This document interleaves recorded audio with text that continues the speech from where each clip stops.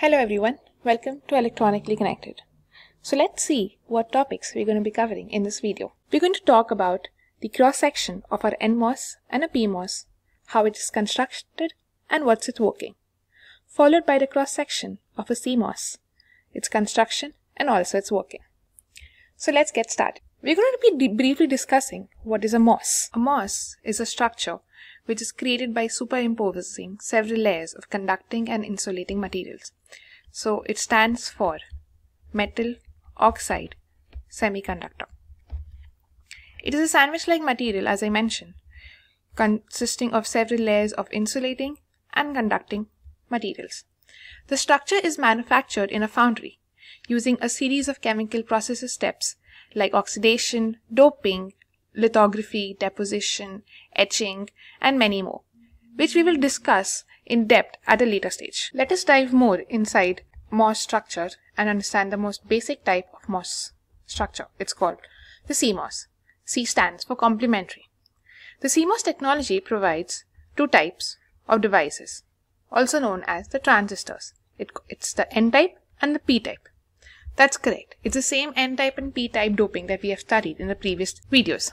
The N-type is called as an NMOS and the P-type transistor is called as a PMOS. So the PMOS is a MOS structure which is doped with P-type doping. The P-type doping was again the trivalent doping which led to holes such as boron. And the NMOS doping was doped with a pentavalent such as phosphorus. The PMOS and the NMOS transistors operation is controlled by the electric field and hence it's called as MOSFET. MOSFET stands for metal oxide semiconductor field effect transistor because the operation of these transistors is again controlled by the electric field. Let us now understand what an NMOS and a PMOS looks like in the cross section. So here let us draw my NMOS and here we have my PMOS. So the NMOS is a structure which is doped with N. So we have a N-type doping. So we're going to start with my P-type substrate. For my diagrams right now, let's consider the red color as P and yellow color as N. So we start for an NMOS with a P-type substrate which is doped with N. So we have N plus doping. Now these two dopings are connected by a layer of silicon dioxide and over it we have another layer which is the polysilicon layer. This forms the gate. The terminals over here can be defined as one from here which is the gate, another drain. From the other doping we have the source and there's a connection from the substrate itself. It's called the bulk. Usually the bulk in an NMOS is connected to ground. Now let's move forward to the PMOS. The PMOS structure is just the opposite of an NMOS. So it's a MOS which is doped with P-type doping. So we have a P. So we're going to start with an N substrate and we're going to dope my N substrate with P-type doping. So we have the P plus doping again over here. Two P dopings. Then both the dopings are connected with each other with silicon dioxide layer and then ending it with a polysilicon layer for my gate terminal.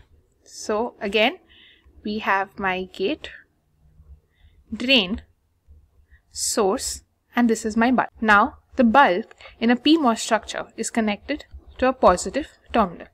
So here we have my PMOS and NMOS. So let us first understand the working of an NMOS and a PMOS.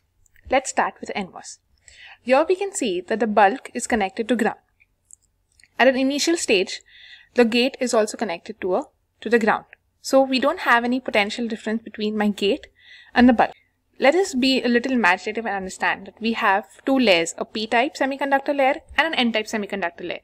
So we have something that forms again a diode. We can imagine the P-type and the N-type to form a diode. So here we can see that the diode's P-type is connected to the ground and the N-type is connected to the So we don't have any potential difference. At this stage, there is no current flowing between these two channels, and hence the transistor is off. But what about the cases when we increase the voltage across the gate? So now we increase the gate voltage. So what happens is that my diode is now, the N type is now connected to a positive terminal and the P type is connected to the negative terminal. So all the free electrons, they start collecting right below the gate and it forms a channel. As a channel is formed, the current starts flowing and the transistor is turned on.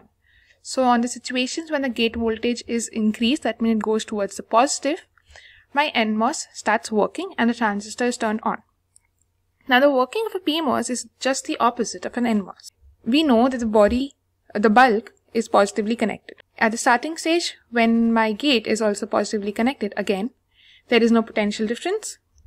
The junction has reverse bias, no channel is formed, and hence the transistor is in off state.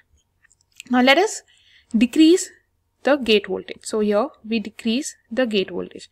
As we decrease the gate voltage, we have my diode right over here. So what happens to the diode is that the diode's P type is connected to a negative terminal, and here we have the positive terminal. So now the holes present in the P type, they get attracted to the negative terminals. So we can see all the positive charges, they get attracted near the gate terminal. It forms a channel. As a channel is formed, the transistor is turned on. So the PMOS is turned on when the gate voltage is negative and the transistor is turned on. And for NMOS, when the gate voltage is positive, the transistor is turned on. So let's write this down a bit neatly. For an NMOS, let's understand first the symbol of an NMOS.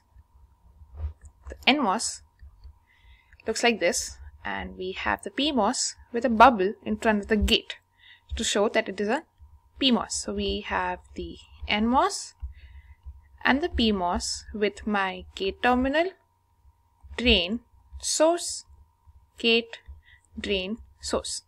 Currently, we can write drain and source interchangeably, but when connecting an NMOS and a PMOS together or with some other device, you have to make sure that the drain gets connected to the required terminal. So we have the NMOS and the PMOS.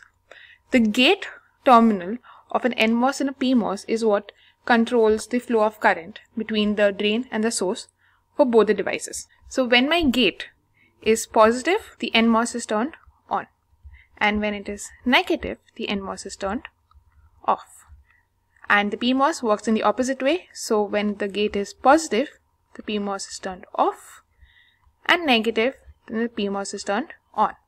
Now what do we mean by the positive and the negative terminals? So when it's positive, it's basically the supply voltage. We call it as VDD. And when we have the negative terminal, we call it as ground. Digitally, VDD means 1 and ground means 0. So if the gate terminal of an NMOS is 1, that means it's turned on. And when it's 0, that means it's turned off. So we can see that the switching of my gate from 1 to 0 is actually turns my transistor turns on and off. It looks like a switch. If this is my NMOS, let's treat my transistor as a switch. This is my PMOS. Situations when my gate is 1, the NMOS turns on, so there's a conducting channel between it, and the PMOS is turned off. However, in cases when my gate is 0, the NMOS is turned off, so the switch is opened, and the PMOS is turned on, so the switch is turned on. Now, let us understand the structure of a CMOS. A CMOS is actually a connection of a PMOS and an NMOS, the combination of it. So, let us draw first. We have PMOS. And here we have the NMOS. Both the gates of my PMOS and NMOS are connected together to give the input. And here we have the output. This is my ground. Let me depict the terminals. We have the gate of the PMOS. This is my PMOS and this is my NMOS. This is the gate terminal. We have the source and the drain. Again, for an NMOS, we have the gate, drain and source. So when we're creating a CMOS, we have to be careful about the source and the drain connection. So Again, the CMOS is actually an inverter. This type of connection of a PMOS and NMOS together is an inverter or NOT gate. So if the input is 1, what happens is, if my input is 1, let's understand the truth table. We discussed earlier that when my input is 1, the PMOS turns off and my NMOS turns on. So the gate terminal, when it's 1, it turns on, and hence the output is 0. Now how is the output 0? Let's understand this. If this is turned on, so we have a conducting path between the drain and the source of an NMOS, and here it's open. So there's no flow of current from my VDD to the output terminal, but we have a flow of current from my ground to the output terminal, and hence we get a 0 at the output. Let's consider the opposite condition. When we have a 0. When we have a 0, the NMOS is turned off. So there is no direct connection between the ground and the output terminal. However, the PMOS is turned on. So there is a connection between the source and the drain terminals of a PMOS. So the VDD, it flows from the VDD to the output terminal, and hence we get a 1. We can see that if the input is 1, the output is 0, and when the output is 1, the input is 0. So that means it's complementary of each other. Hence, complementary metal oxide semiconductor. Let us quickly go through the cross-section of a CMOS and understand how an NMOS and a PMOS looks like in a cross-section. I'm going to be using the same colors, red for depicting the P-type and yellow for depicting the N-type. So this is what a CMOS structure looks like. This is a cross-section where we have the N plus doping and the P plus doping. Let us mark the terminals. We have the gate terminal and bulk. So we can see that section of the CMOS is my PMOS and the other section is my NMOS. We started with the P substrate where we have an N well to show the PMOS structure, which is doped with P plus doping, and an N plus doping for the bulk connection. Then we have the P substrate for the N-type doping and P doping for the bulk transistor. Thank you for watching. See you next time. Please like, share and subscribe to my channel.